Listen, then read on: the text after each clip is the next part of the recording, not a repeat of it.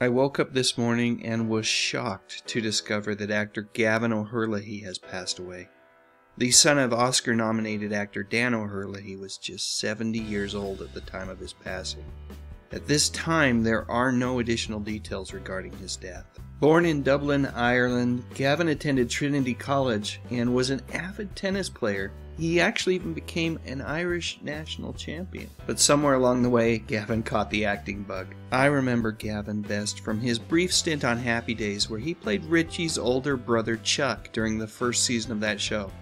Another actor played Chuck even more briefly during the second season, and then Chuck was gone for good, never to be mentioned again. You see, as the show developed and the writers really started to explore the relationship dynamics between the characters on Happy Days, it became clear to all that the Fonz could be something of a pseudo-big brother to Richie. And all that was getting in the way was the real big brother, who never really had much to do in the plot lines anyway. When Gavan O'Herlihy saw the writing on the wall midway through the first season, he asked to be let out of his contract.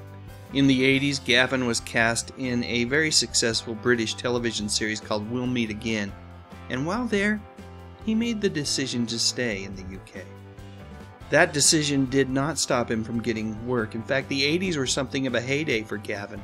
I remember him well as washed-up jock Brad Wilson in Superman 3.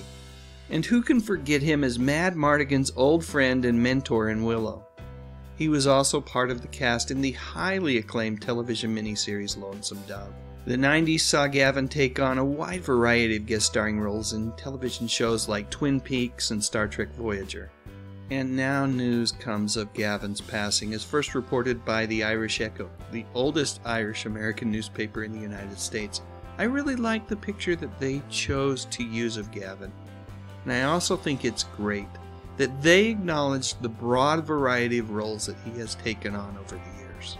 Alright, that is it. Here's one more picture of Gavan in action, this time from the 2009 horror thriller, The Descent Part 2. Now it's your turn. Please share your memories of Gavan in the comments section. And if you enjoyed remembering Gavan's career with me, please click on that little thumbs up icon and give this video a like. And what the heck? Why not consider subscribing to my little channel? I talk about music, movies, and mostly television from the 50s, 60s, 70s, and 80s. You know, the good stuff. But most importantly, and as always, thank you so much for watching.